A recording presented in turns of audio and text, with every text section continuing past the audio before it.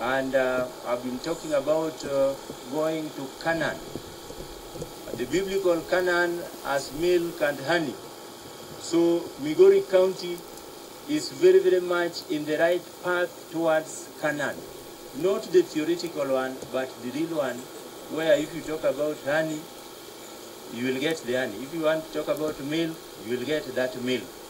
Our programs speak for themselves. For example, the one cow per sugarcane farmer or per tobacco farmer is moving on very, very well. Or the bee projects, or even the chicken projects, all those things are moving on in those departments.